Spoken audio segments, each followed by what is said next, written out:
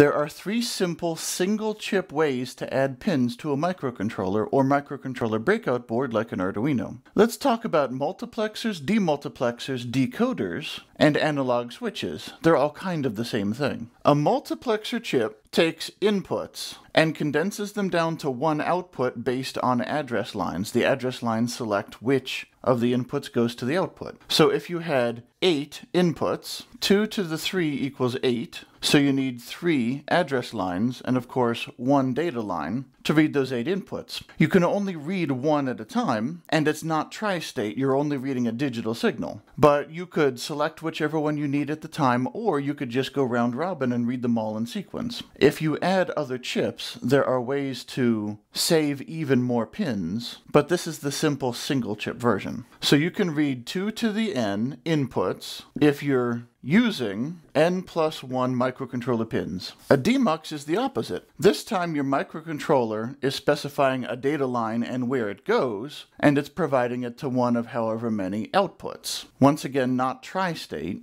and in addition, only one of them can be on at a time. Everything is going to be 0, except for one of them that might be 0 or 1, whichever one is connected. So once again, it's 2 to the n outputs given n plus 1 pins on your microcontroller. But you can't send multiple outputs at the same time. This is only useful for something like an enable signal or a drive. Like if you're driving limbs on a robot or something and you have 4 different outputs for whichever limb to go which way or something, like you're triggering an H-bridge, that would work fine. The other thing though is you're changing these address pins to change where this goes. So if you have a high signal, as you're changing the address pins, the electronics are not going to be perfect. This is combinational. So you could get that 1 flipping around as the address pins change before it settles on the actual correct output. So you're going to need, well, it might not matter. If it doesn't matter, great. But you might need to turn this input low when you change the address pins to make sure whatever it is doesn't get activated until the address pins have settled. So that's an issue. A decoder saves you a pin. If you don't worry about that spurious activation, if all you care about is giving a signal to something all the time, you can use a decoder, which is doing the exact same thing as if you just had a 1 permanently on. The idea of a decoder is you specify which one to turn on, and it turns it on. That's the same thing. So that just saves you a pin, so now it's 2 to the n for n. There's one more option though. It is the single chip solid-state way to actually add tri-state input and output pins to a microcontroller. It's an analog switch, which is basically a mux and a demux in one, but it also handles tri-state. So you have 1 pin to your microcontroller, however many, to whatever, and your address lines, so this would still be, 8, 3, and 1. But an analog switch is a tricky little bidirectional device that actually connects as if it were a physical switch. The electronics don't work that way, but the result is the same. If you have a high here, it'll put a high over there. If you have a low here, it'll put a low over there. And if your microcontroller pin is tri-state, it'll put nothing over there. But it works the same way. If your microcontroller pin is tri-state and one of these is giving a signal, then that'll come across. It's like an automatic detection or something. And you'll get, there's resistance in here. It's something like, 100 ohms. You can get better and worse ones, but that's no big deal. For digital, it doesn't matter at all. But